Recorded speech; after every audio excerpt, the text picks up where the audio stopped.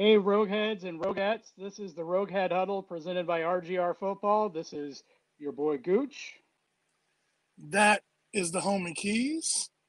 and we're finally back and we're excited to talk to you about football. Gooch, pay the bills. First of all, let me just say, man, it's good to be back. It's been about a month.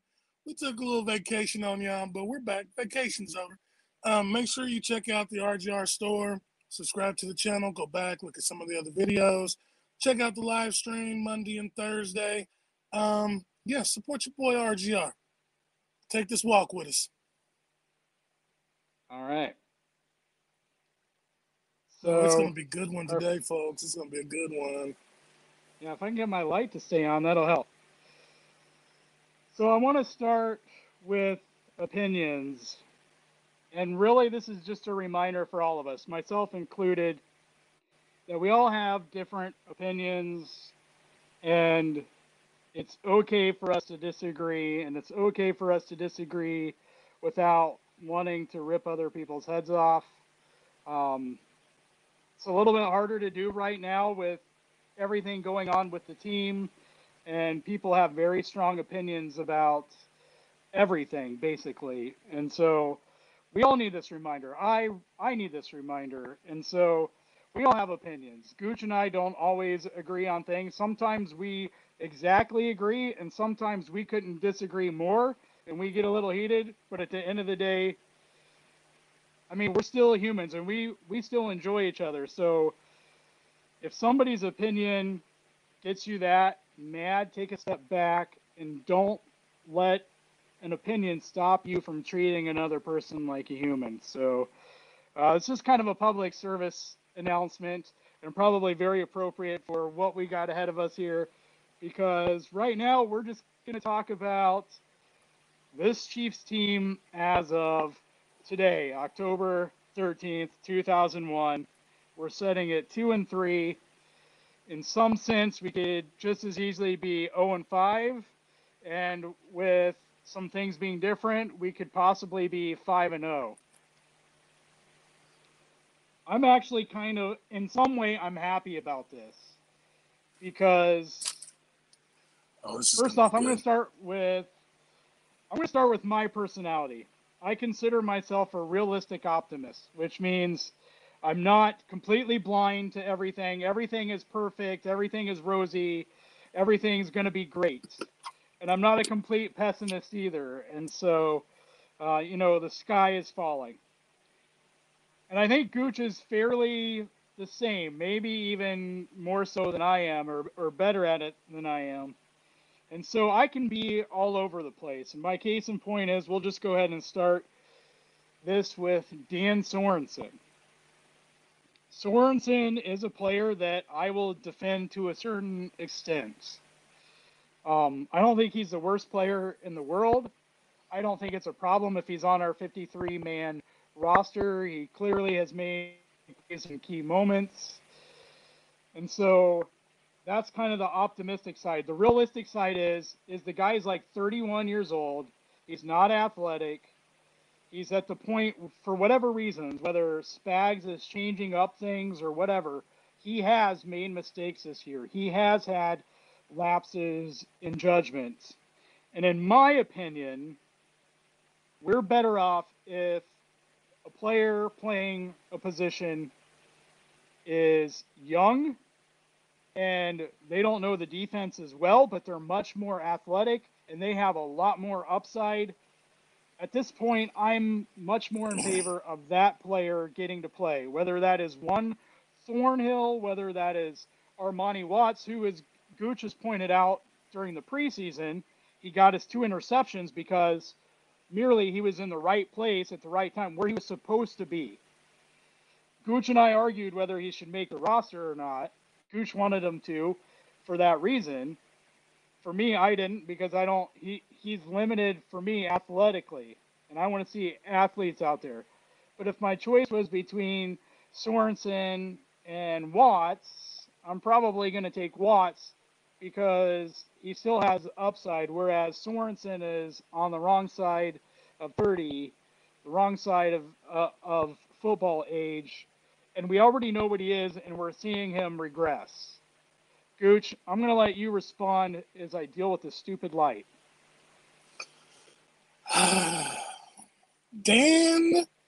Dirty Dan Sorensen. First, I want to preface this with the whole Watts comment that Keys is talking about. I have been pushing that Watts narrative for a couple of years. Now I'm with Keys. Like if I had to, if it's between Dirty Dan and Watts, Watts. If it's between Watts and someone more athletic than Watts, then Watts is on the bench. However, I would like to point out, and I'm gonna throw some of this at my fellow RGR mates, that me and Keys agreed on Watts, and now all of a sudden there's a couple of people, Dan Harms, Ryan Tracy, who now want to see Watts playing in the back. Aside from Sorensen, I just want y'all to know y'all following the lead of the huddle. You know what I'm saying? We were here first. But there is something that was brought. I agree, and I usually harp on Dan. I've wanted Dan off the team for the last 2 years. And usually it says something when I was watching Thunder Dan on YouTube. That's Thunder Dan 88. Check that out. And one of the commenters put in, and I can't think of his name. I want to give him due credit, but I can't think. It might have been Cole. It may not have been, but Dan is playing more snaps now than he's done any year previously. So not only is he on the wrong side of 30 for his position, he's now out there for more snaps, which is hindering the team a lot more. And I'm with, and Thunder Dan, again, we love you too, buddy. But Juan can be in the wrong place because Juan has 4.4 speed to make up ground. And I realize that the rule on the one Diggs touchdown was safeties are supposed to be deeper than the deepest man. I get that. But Juan was going on instinct, which, of course, he may not have a lot of. I mean, he played at Virginia. They don't see a lot of NFL talent in his conference, which I think is what, the ACC? I mean, it's definitely not the SEC, right? Yeah. And so he's biting on ball fakes and stuff, but you got to remember he's really only played, 20 games because of the injury?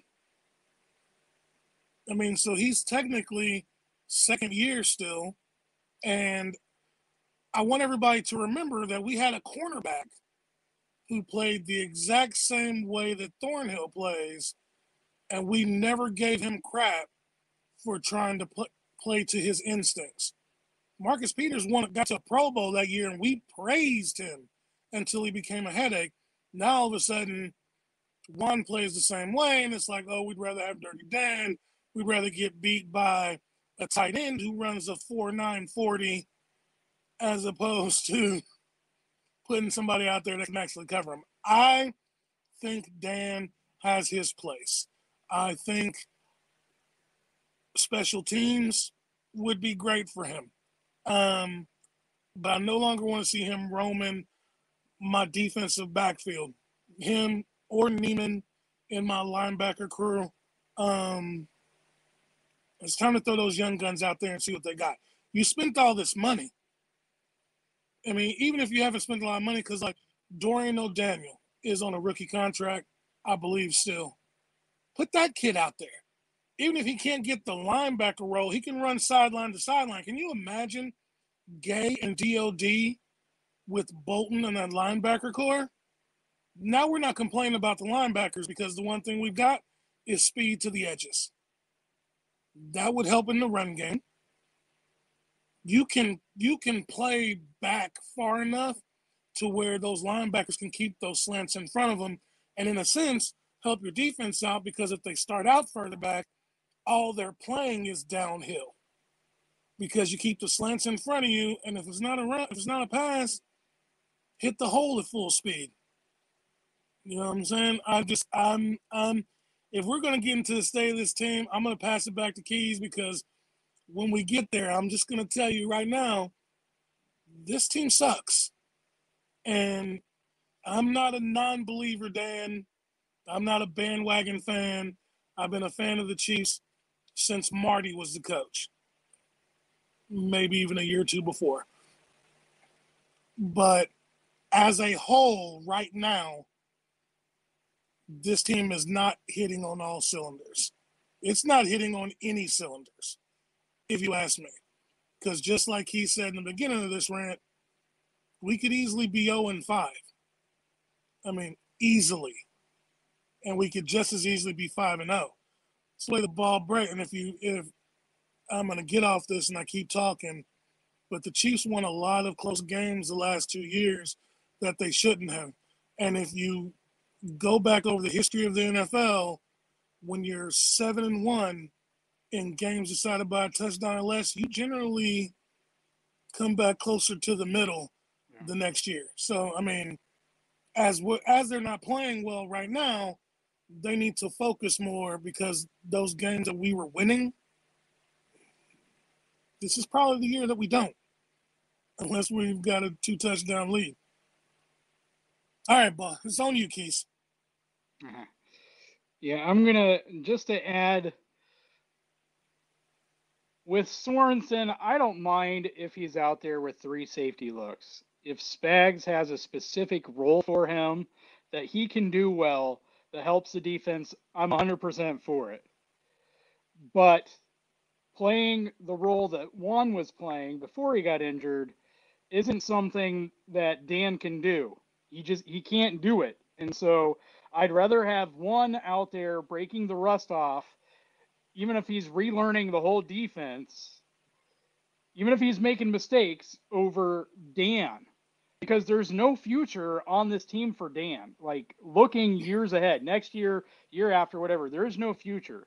There's still possibility of a future for Juan. We're sitting at 2-3. Like, you got to stop playing Dan simply because people think that he's always in the right place at the right time, which, one, isn't true. But even if it were true, it doesn't matter. Like, hey, guess what? You could give me the playbook and I'll study it for the next year. Are you going to put me out there because I know where to be? You're not going to do that. Why not? And so, I mean, it's not an argument that I'm willing to buy for multiple reasons. And it's not because I'm a Dan Sorensen hater. I've defended, and people would know in the chat, the last 2 years, I have defended Dan Sorensen when people hate on him. But Yes, I'm also not gonna be rosy, and I want to say something about the whole bandwagon fan thing, because it's really annoying. Before you get to that, I want to point out that I saw a stat today that quarterbacks are the quarterback rating when throwing at Dan Sorensen is 153.3. That's right. That is, huh? That's a perfect quarterback rating, right? 156. 156 is the perfect. But if they keep at that rate, he would be on pace to give up. And this is just throwing at Sorensen, or the guy that Sorensen is supposed to cover. I think it's 56 to 60 catches, 896 yards, and I think 17 TDs. That's just throwing at Dan Sorensen. So, okay, now you can go to the – for those that think like – and Keys is a big – he supported Dan. I was the guy – look, you want a Dan Sorensen hater? That's me. I'm the Dan Sorensen hater, have been for 3 years. Keys is the one that's fine. I'm welcome. Like, I opened the door. He came on in. It's about time. That's all I'm saying. Go ahead on your bandwagon fans, Keys. Go ahead. Get on him. Listen, I don't hate Dan. I just think he needs to be in the role that fits where he's at right now in his stage of his career. And that's not starting over Thornhill. All right. I want to say something about the whole bandwagon fan label, because the way that I've seen it be used is that if you say anything negative about this team, you're a bandwagon fan. Like, you're only jumping on when things are great. The fan is short for fanatic, okay? And what people seem to be describing as what they're wanting is more likened to a romantic relationship where people are together at the beginning and they completely gloss over each other's faults because they're so romantically invested in each other and just blindly in love. Listen, I'm not blind. Okay? Don't question my fanhood. Don't question Gooch's fanhood. Don't question anybody's fanhood because they have the audacity to tell the truth, to be realistic about things, and to not just gloss over everything. Okay? We love our team. We're not blindly romantically in love with our team to where we're going to let everything slide, because the reality is this team has to play a lot better if it's even going to make it to the playoffs, and it's got to play even better than that if it's going to make it to the Super Bowl. And as we saw last year, and as I said in the chat all last year when I was being very critical of this team, it's got to do a lot of things better or it's not going to win the Super Bowl. On Andy top of that, himself said today, let me just finish with this part and then we'll. No, go Andy ahead, himself said today, he hates to lose. He is not about losing. Andy has no time for losing, not even a game. I am the same way. So when I'm being critical of the team, I'm looking forward throughout the rest of the season of things that they have to address, because there are things that if they don't address, they're not making the playoffs or they're not making the Super Bowl and they're not winning the Super Bowl. And so if you're not playing to win the Super Bowl, what are you playing for? If you want to be a fan of a team that's not making the playoffs or not making it to the Super Bowl, pick a different team. Okay? Pick the Jacksonville Jaguars. Pick most of the rest of the AFC West before this year. There's plenty of teams that you can choose from. You can be a Lions fan, a Bears fan. Otherwise, you can strike a balance between sticking with your team, but also recognizing and pointing out faults and the things that it needs to correct. And we can do so, and we can stop calling people bandwagon fans, because we actually are calling out the faults along with the strengths. Yeah. And we had a little video chat a couple nights ago and was asked the same question I was asked, because I love Patrick Mahomes. I love the Kansas City Chiefs. Always have, always will. I think Mahomes is great. I just don't think he walks on water. And as far as I know, there's only one guy. I said he needs to get back to fundamentals.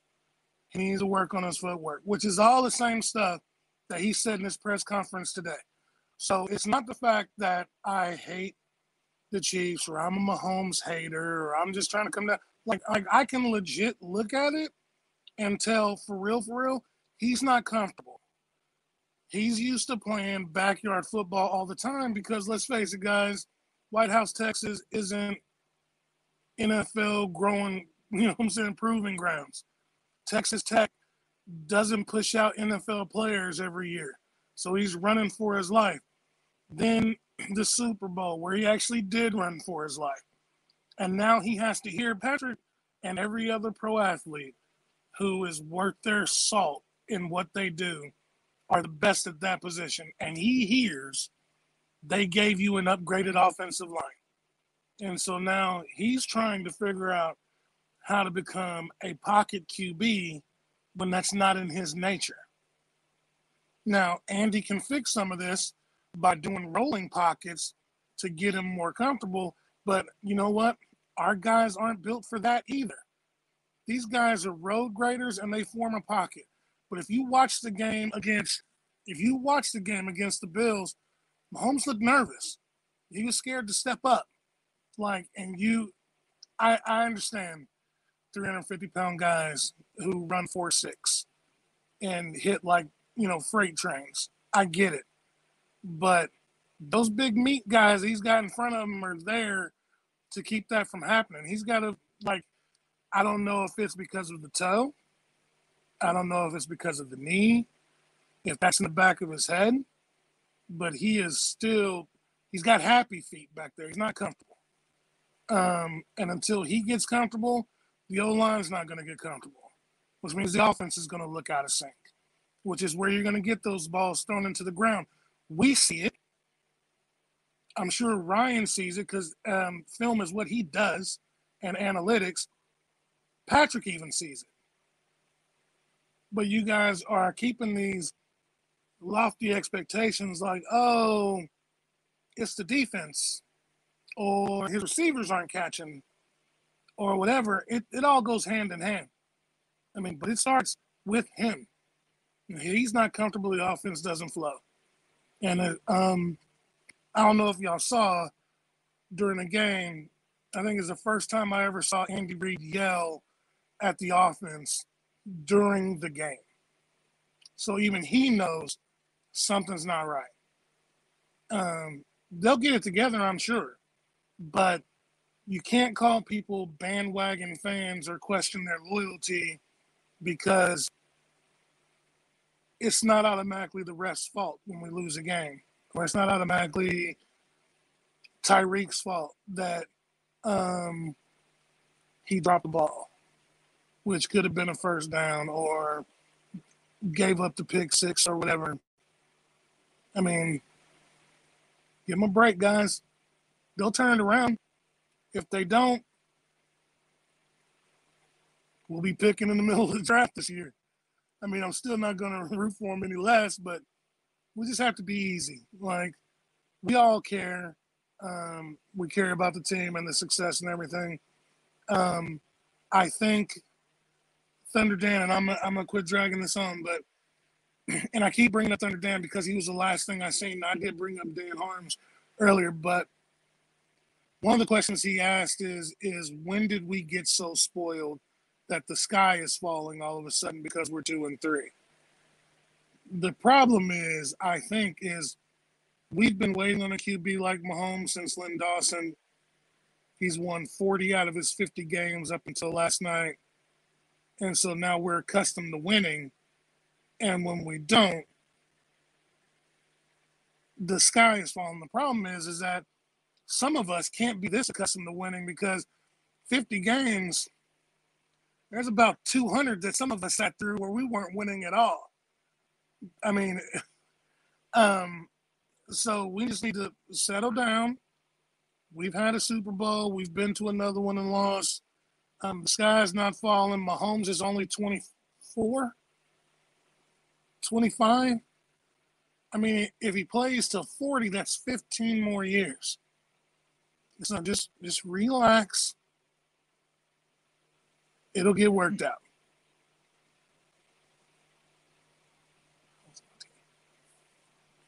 Yeah, I think you know, I think there's a lot there, you know, with that comment. Um, you know, I think there's a part where those of us who were here before Mahomes got used to always having a great defense, always having a great running back, you know, always having a great tight end. I mean, it was just, you know, even always having a great pass rusher. There was always somebody who was a great pass rusher, whether it was Derek Thomas or Jared Allen or Tamba Hali or then Justin Houston. Like, you know, there's been a lineage all the way down. And so we've gotten used to these certain things. And now that we finally have the quarterback that we've been waiting all these years for, yeah, we're a little spoiled. We want all of it together.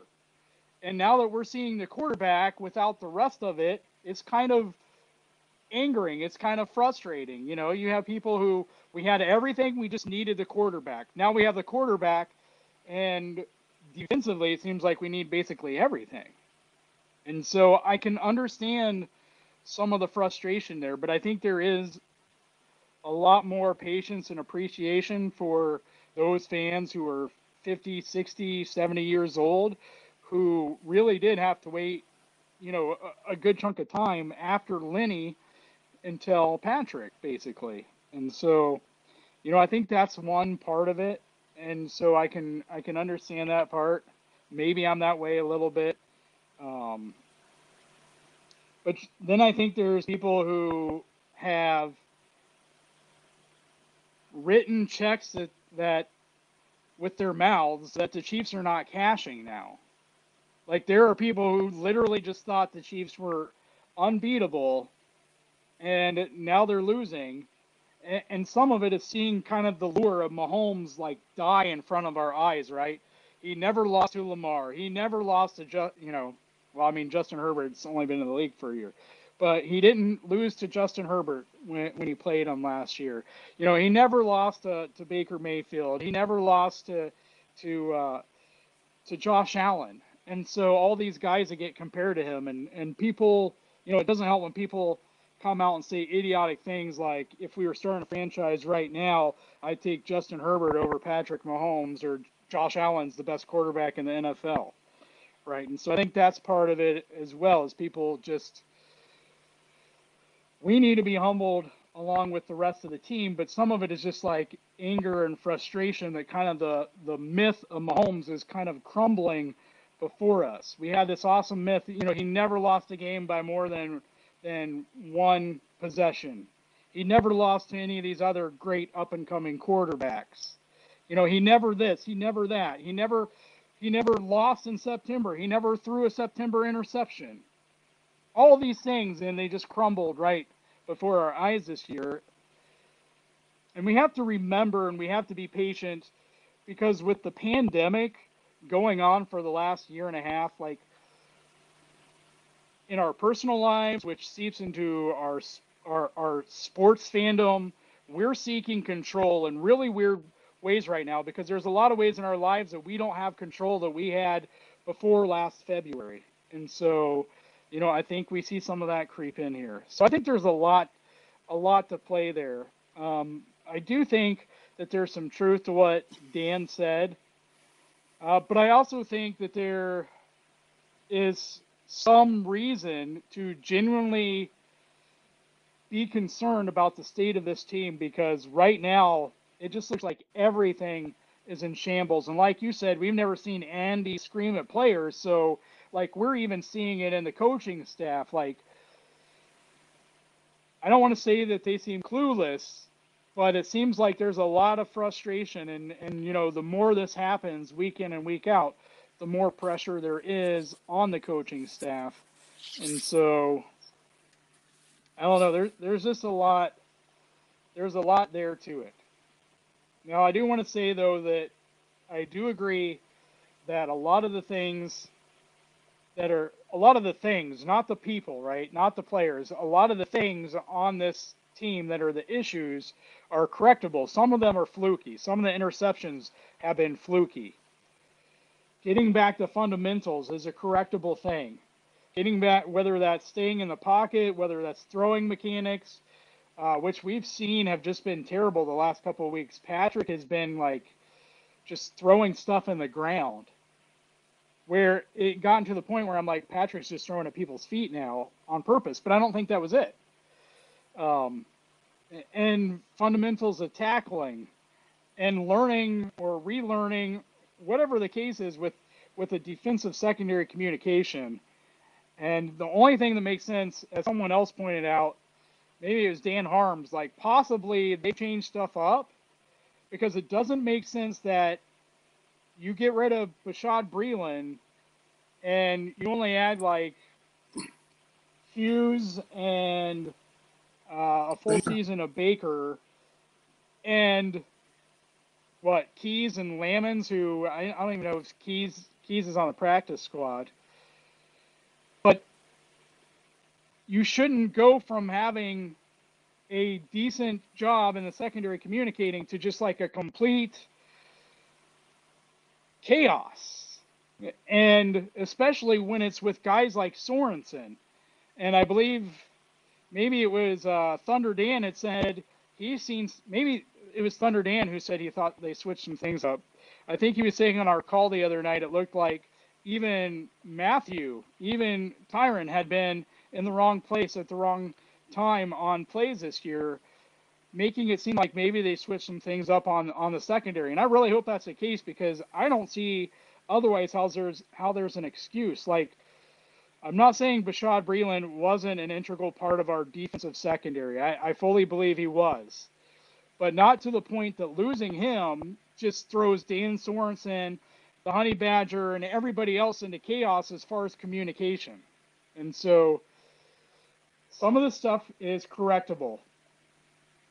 Things that aren't correctable is Dan Sorensen's play. What's correctable is how Spags uses him. What's correctable is, we knew there was going to be some growing pains on the offensive line.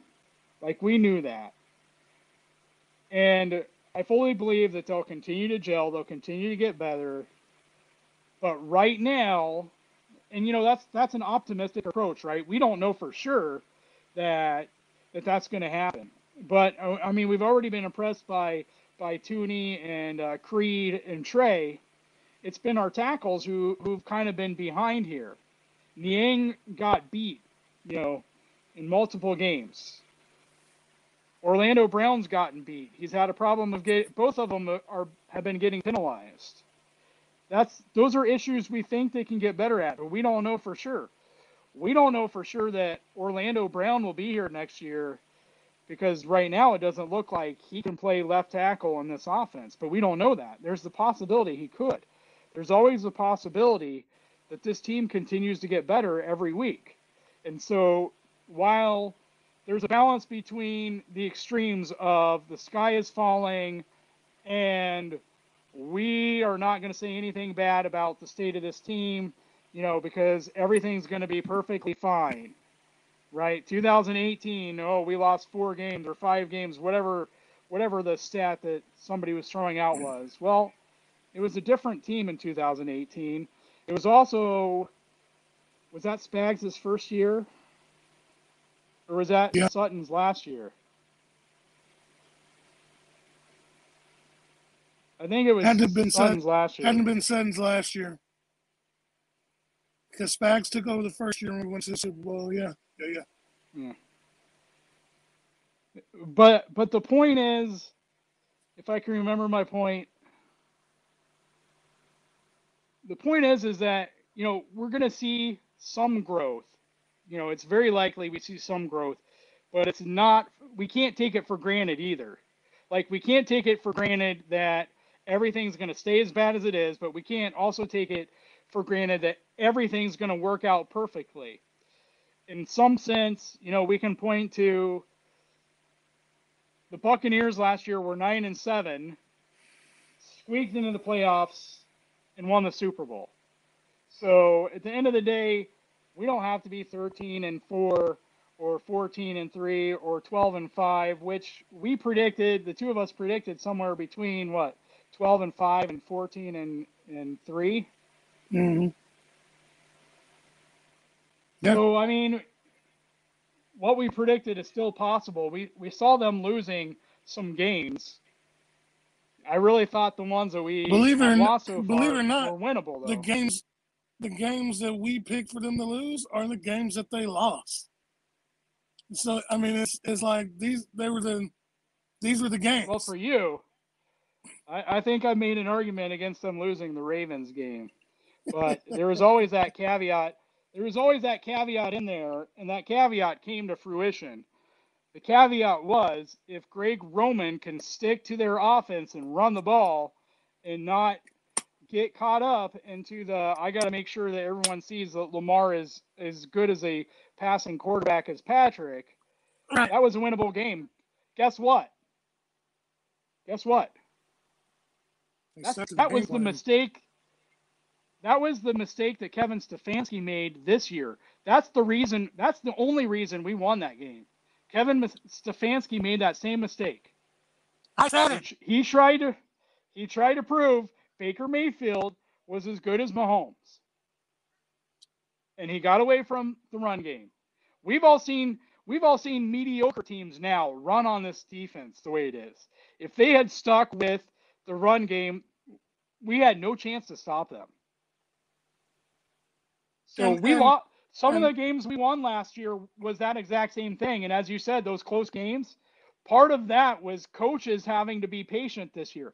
Patrick has to be patient to take what they give him, but the opposing offensive coordinators have to be patient enough to try to not get into that contest of proving that their quarterback is as good as a passer as Patrick. And if they stick with the run game, they're having success. And for those of you that have laid the blame of that Baltimore loss on Clyde's feet. Clyde doesn't get the opportunity to fumble that ball if Mahomes takes that sack on 3rd and 11 instead of throwing that pick, or 3rd and whatever it was. We were up 11. If he takes the sack, we punt the ball away. They have to go the length of the field to score, and then we get the ball back to run out the clock. But we're winning. We're not trying to drive for a game-winning field goal. So, I mean, I realize, again, that Patrick can do no wrong, but he knows what he has to work on top of the fact that he has to quit staring down Tyreek and Kelsey. Everybody's going to play the Tampa Bay defense. They want you to be Alex Smith. Show them that you can be. That's the only way you're going to get. That's the only way you're going to get the defense to open up to give you those better looks, because they know, just like some of us know, that you want the 20-yard play. We know it. You've got the arm for it. You can make every throw at every angle. There's no doubting your talent. But if they're leaving you the middle of the field, fourth quarter being behind is not when you attack that. You attack that from the word go. That is, I think this is one thing about Andy's coaching is he gives you the play, which I'm sure Andy knows, but then he gives you the ability to change it and then make the decision instead of forcing you, like I believe Keys brought up, is it Daboll that's their offensive coordinator in Buffalo? The Bills? Yeah. Yeah. They make Josh Allen throw on 1st and 2nd down, but they throw routes at him where he only has to read one receiver, and it's pitch and catch. And that's how his completion percentage has stayed so high. That's how they've moved down the field. What? His completion percentages went down this year. This year, I've already said he was going to come back to the mean, but last year, that's how he was completing so many passes, because it was short looks right out, just like a running play. Boom, hands, receiver. And for those of you that are Bush League enough to either say that the fault of this team is because of what's happening with Andy's son or with Andy's health, or the fact that Andy has no parts of the defense, and so we need somebody who controls the whole team. First of all, it's Bush League to think that that man's full focus isn't on the job that he's paid to do. It's Bush League to use his health, because Andy is old enough that if it was bad enough to affect his coaching, he would step away, which is the whole reason after his previous family thing, he wasn't even going to come back to coaching. And that's why Clark Hunt got on a plane and flew to Philadelphia. They didn't wait for him to come here. They went to meet him because he was prepared to walk away then. And if you don't think that Andy doesn't touch defense, you do realize that being an offensive guru means he has to scheme his offense to play against defense. And so I'm sure that he gives Spags his offensive game plan, and they sit in and they figure out how they're going to beat it. He's in those meetings. Ryan said himself, Andy runs that whole team. So I'm sure when Spags puts a defensive game plan up, he walks up to Andy and says, hey, let's go over this. This is what they do. This is what I think about doing. Please believe that Andy is as smart as they come. The greatest coaches in history are not one-sided. They're everything. Belichick is considered a defensive coach. He has his hands in everything. Everybody, all the good ones, Vermeil, Andy Reid, all the Hall of Fame coaches, Tomlin, who is a defensive coach. Tomlin hasn't had a losing season since he's joined Pittsburgh. These guys that control franchises, Jim Harbaugh, Marv Levy, all those guys, they have their hands in everything. So it's actually insulting to hear, oh, Andy's just an offensive guru. That's his favorite side of the ball. But that doesn't mean he doesn't have his hand in everything else. All right, I'm done ranting. Just don't mess with Andy Reid. Yeah, I got about 3 responses. One, I want to point out that I said months ago that Josh Allen's completion percentage was inflated because the Bills took advantage of analytics and had Josh Allen throwing on non-traditional passing downs.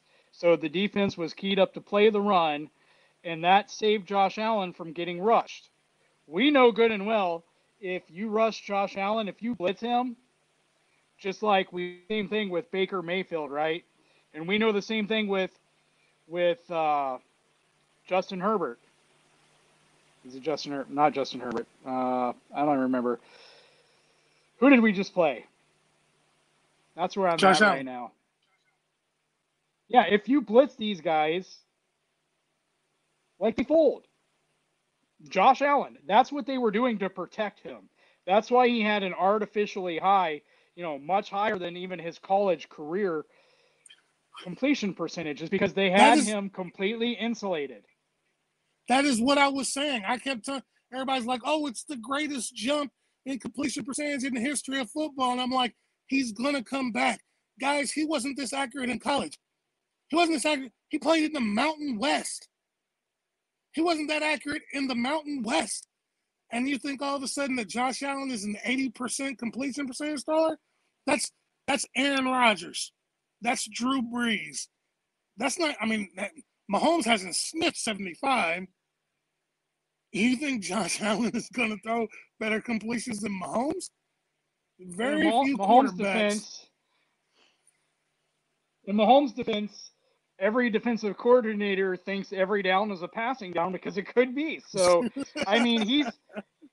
That's true. And one of the things that I think it might have actually been Pat in the presser today, or maybe it was Andy, I think it was one of the two of them, said, hey, look, we're seeing different defenses than any other team in the NFL. No other team is being played the way that we're being played, by defenses right now. So you have to, while Gooch is rightfully saying things, and Mahomes even admitted himself, he's got to go back to fundamentals with things. This is where we can be realistic, but we can also be optimistic as well. Because Mahomes is facing defenses that nobody else in the NFL is seeing. And if you look at his numbers, they're very close with the exception of the interceptions. And again, how many of those, at least 2 or 3 or 4, have been off of receivers' hands, both of their hands, not one of their hands, but both of their hands this season. With the exception of interceptions, most of the stats, the big stats, look the same as last year. Like this offense, I think, I don't know if it's expected points added or what, but there was one metric where this offense is actually better than last year's, which surprised me because of the amount of turnovers. And so, which was something Andy said needed to be corrected. He was asked about the defense, and Andy said, the offense needs to take care, basically we can't just blame the defense. The offense has to take care of the ball. We can't have turnovers on the offense. And Andy said, if we eliminate the turnovers, we can win. Which I think is a positive thing, but I think it's also kind of makes me cringe at the same time, because he might be right in that, but that doesn't mean that there aren't things that need to be corrected.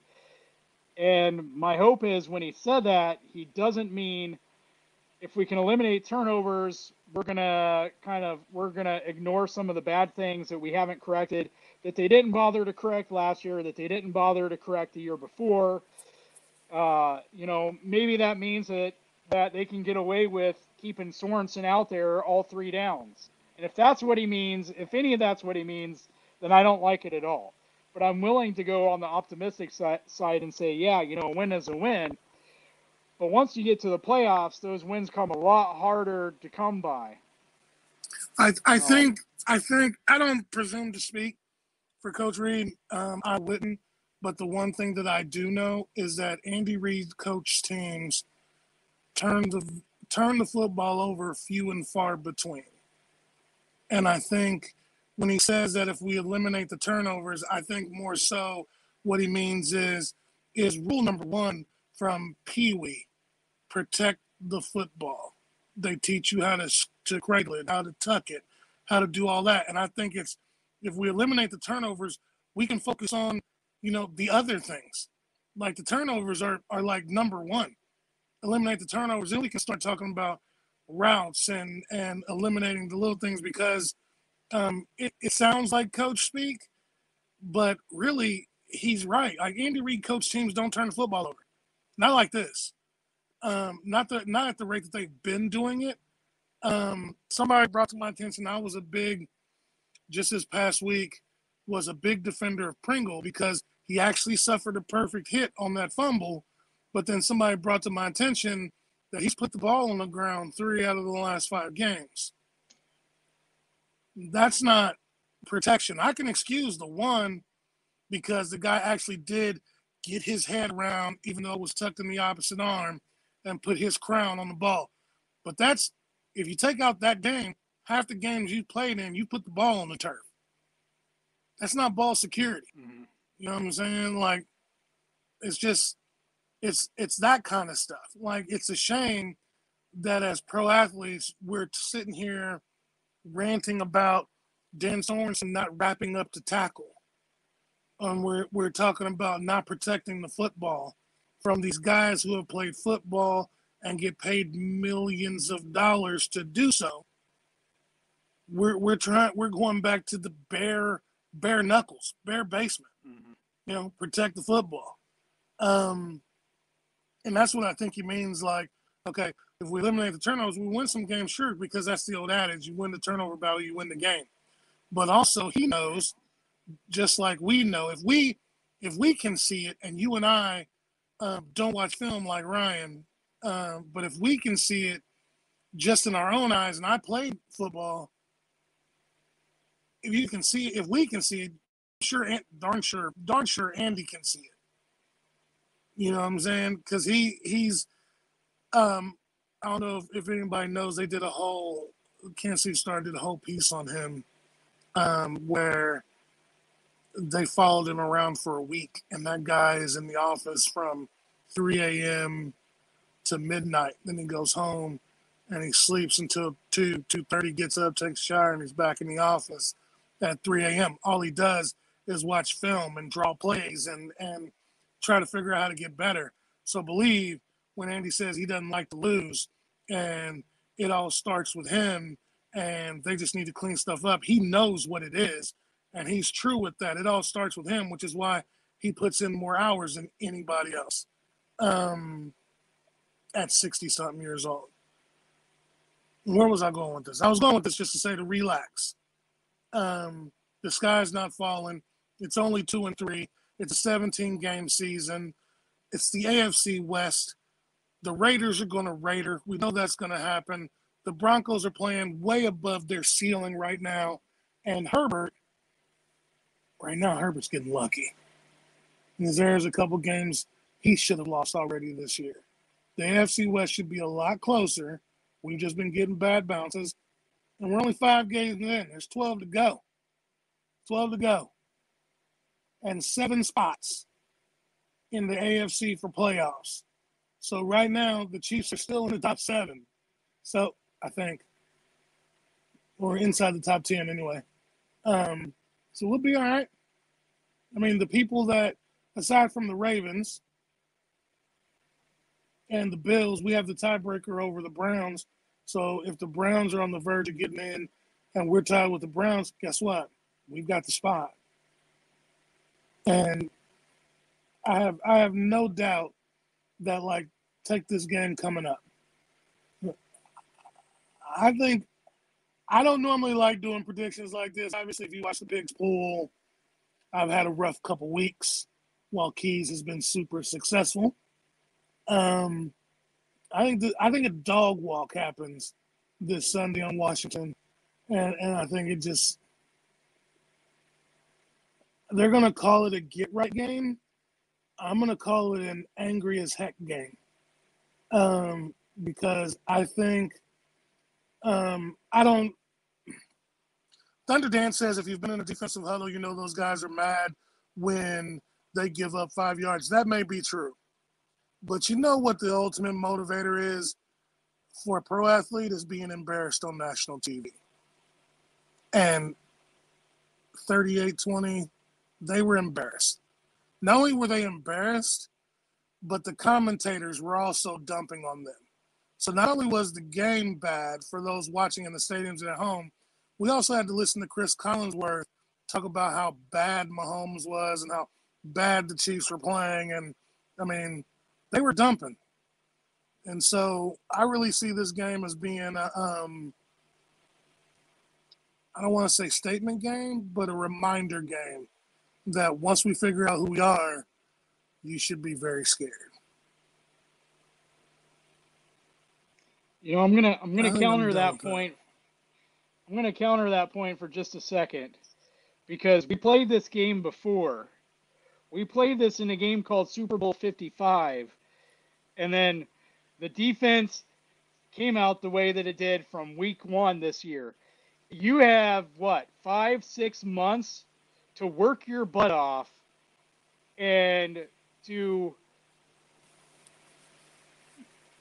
take your reputation back after getting embarrassed in the largest stage, the Super Bowl, and they didn't do it then. So, and you know, I think that's part of fan frustration right now. It is, you know, as I said in other places, we have not seen a good game by the coaching staff, by the defense, by the offense since the AFC Championship game against the Bills last year. We have not seen a good game by anybody as a whole. I mean, Patrick's had great performances. Tyreek and Travis have had great performances. But I'm talking about the offense as a whole unit, the defense as a unit, and the coaching staff as a unit. Like, we haven't seen a good game from them, from people. We haven't seen great game plans. We're 5 games into this season, and we've heard the same thing that we heard after the Super Bowl. We didn't expect them to come out and do this. We were expecting them to come out and do that. We've heard that 4 times since the Super Bowl. The Super Bowl and the 3 losses we had this year. We might even heard it in some of one of the 2 wins. We weren't expecting this. We weren't expecting this. We weren't expecting them to come out and play zone. We were expecting more man. Even this last week, it's like, how are you still expecting it this far into the season when every team has now shown you this is what they're going to do, and you've seen that it's stopping your offense? So there's a sense there that's kind of maddening. As far as people dogging on Andy, I think that there's a place where they're not actually dogging on him that they should. And I think that's when they're dogging on Brett Veach. Because I don't believe that Brett Veach is actually the one in charge of player acquisitions. Like, I don't think he's the one selecting the players on this roster. I think that's Andy. And so people are giving Veach a hard time for the players that are on this roster.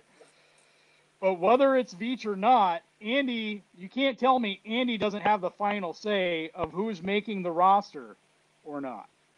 And so if people, in my mind, and Gooch, you can tell me if you think I'm wrong on this, if you think that Veach is picking all the players and Andy and Spags and Bieniemy are just trying to have to make the pieces of the puzzle fit and make a pretty picture out of what Veach is handing them. But in my mind, Andy has final say. It's more like Veach is coming to him and showing him pictures of players, and Andy's pointing, I want that one, or I want that one. Okay, let's get rid of this one. That's Andy. It's not it's not Veach in my mind. So if people are having a problem with Veach for player personnel, I think they're actually having a problem with Andy. And that's one of my other main problems is that at any point this season, Andy could get fed up enough to say, Steve, Thornhill's starting. All right, anyway, I'm going to give you a response on that. I think it's Veach. Only reason why I think it's Veach, and not Andy, is because he had that control in Philadelphia and it burnt him out. I mean, it really ran him out because he spent all that time and money trying to be the GM and the coach, and that's when he got his famed dream team that became a dumpster fire. And I think he even said himself that trying to wear both hats was hard on his family, hard on his health, hard on everything. But I think Ryan said it best. I think a lot of it. I think Veach falls in love with guys, and he doesn't see the flaws, and so he goes to Andy and he says, "Hey, I love this guy. I'm going to get you him." And Andy, because all of this has to go through Clark anyway. Like, that was Clark's biggest thing. Andy talks to Veach, Veach and Andy talk to Clark. And I think Andy, which in a sense, and I'm gonna side with you kinda, his arrogance, which makes him and Belichick great coaches, is also his downside. Because he knows the guy has talent. He may not fit, but Andy in his head, I can make it work. Or my guys can make it work. My staff, you know what I'm saying? So go ahead and get him. And I think that's where it's getting him. But I think this is all Veach. And mark it down right now. This upcoming draft, wherever we finish, even if we win the Super Bowl, there are going to be a lot of people gone, and we're going to see a lot of fresh new defensive faces because Veach is hearing this. And he's seeing what's on the field too, and he's like, damn, that was my guy, that was my guy, that was my guy. I think some changes are going to be happening. You don't pay Patrick $500 million to not win. And who knows? Yeah, I think we're close here. Like, I don't think Andy is doing everything. I don't think he's calling other teams for trades. I don't think he's looking at the free agent list. I don't think he's doing all the stuff he was doing in Philadelphia. But I think he's telling Veach, this is what I want. You know, this is the qualities I'm looking for, or these are the things that we want to emphasize on the offensive side or defensive side. And Veach and his staff are doing the work. And then they're coming and saying, all right, here's 3 or 4 guys. And then he makes the case for each guy. And Andy's saying, all right, this is the guy. Or Veach says, I think this is the guy. What do you think? You know, out of these 3 or 4. And Andy's saying, yeah, this is the guy. Or no, this is the guy. And I don't know. We could be wrong. One thing I wanted to go back and point out before my battery dies here is you're talking about the coaches, and I think some of the whole coach thing and the whole Andy and defense thing comes back to one of the comments. I don't know if it was Romo or Collinsworth or someone was talking about the Chargers. Oh, you know, was it Collinsworth? I think it was. I don't remember who it was. I should, because I remember calling them an idiot afterwards. But they basically said that the Chargers are the team to beat for like way into the future because they have the perfect combination, which is great quarterback and great defensive head coach. Like, that's the winning formula, right? Because that's what the Patriots had, right? Great defensive head coach and great quarterback. That's the combination. So I think that's where some of the defense thing comes in. But as you were saying, and I want to point this out, Brandon Staley was a college quarterback. He played offense before he got into defensive coaching. Bill Belichick, I believe, I think he was a tight end in college. He started out on the offensive side of the ball. So, I mean, again, you know, like, the basics are there. You know, if you have to know defense to know offense, just like Spags has to know some offense to coach defense. So, I don't know. Any last things you want to say here about the state of this team as it stands this week? The sky is not falling, guys. It's been a rough start. It's 2-3. to be a great champion, you have to be humbled. Every single one of them has been humbled. All champions of the past. Before Jordan could beat Magic and the Lakers, he was humbled by the Pistons. Before Gretzky became the great one, he was humbled by the Canadiens, if you like hockey. I mean, it just happens. You know what I'm saying? Boston Red Sox were always humbled by the Yankees. You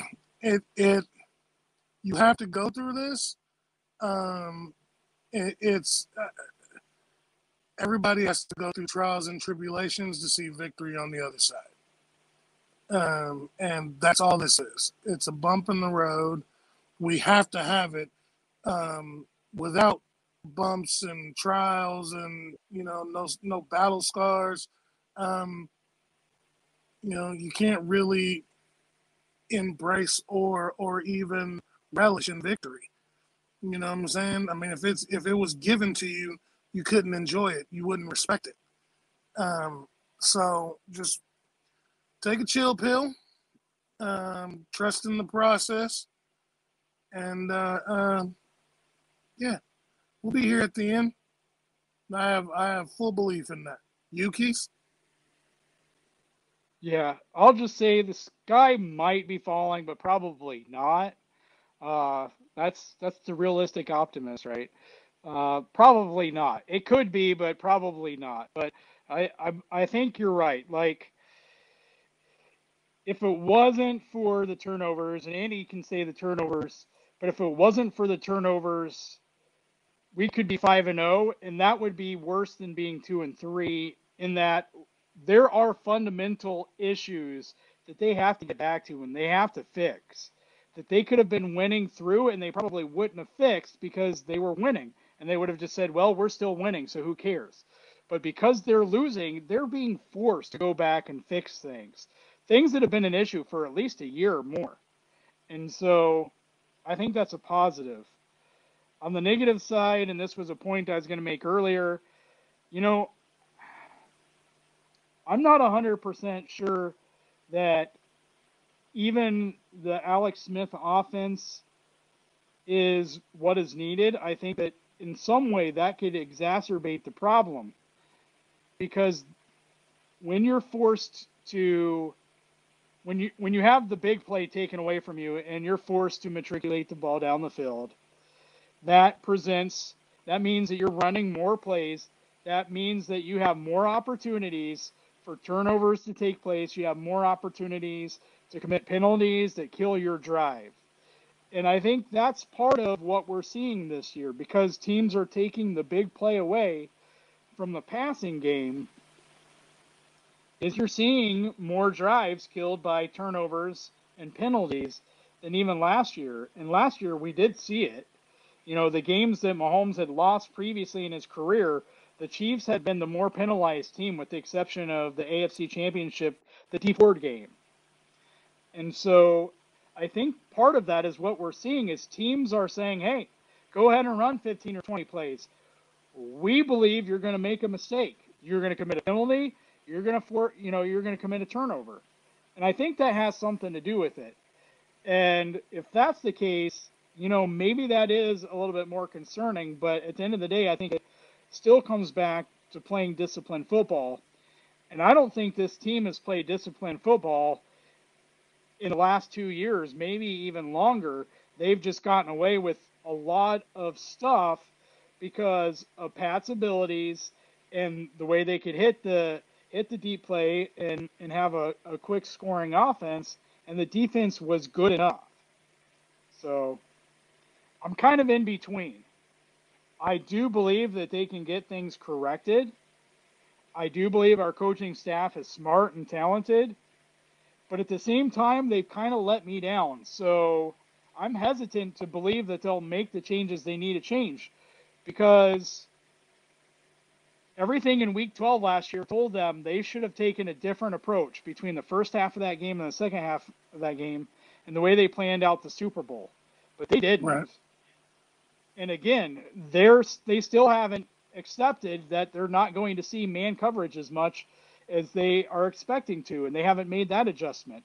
They haven't adjusted to Dan Sorensen shouldn't be the second safety on the field. They haven't adjusted to Chris Jones shouldn't be full-time at defensive end. It should be team by team and situation by situation, and maybe he should be eased into it more against really good rushing teams. So there's a lot of things out there that, though our coaching staff is great, there's enough out there that they've made mistakes that I'm not willing to say I completely 100% trust you.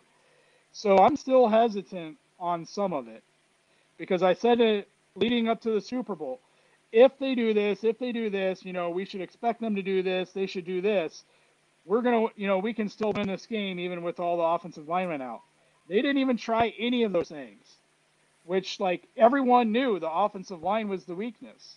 Yet we were still trying to go deep.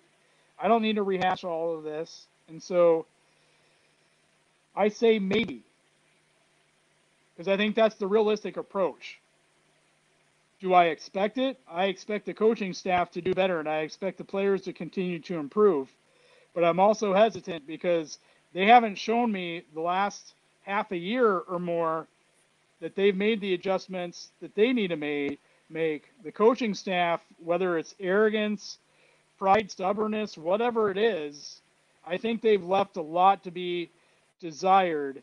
And so they have to earn my trust back. I'm not just going to give it to them, because I've been let down multiple times now since the Super Bowl, including the Super Bowl.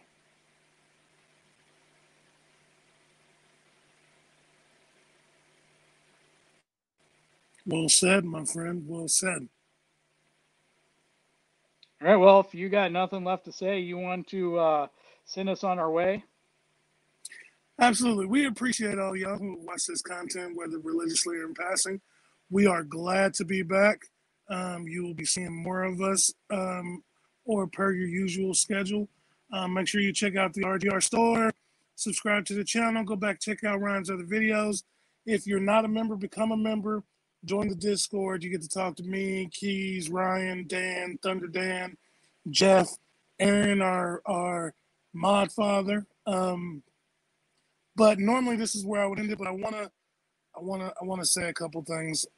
One, even though it seems like at times that Keys and I don't agree, which we don't sometimes, or that we don't agree with Ryan or Jeff or Dan or Thunder, there's still a respect there, and we never intend to come off as disrespectful, and so we don't expect that out of anybody that is fans or members or followers of this channel.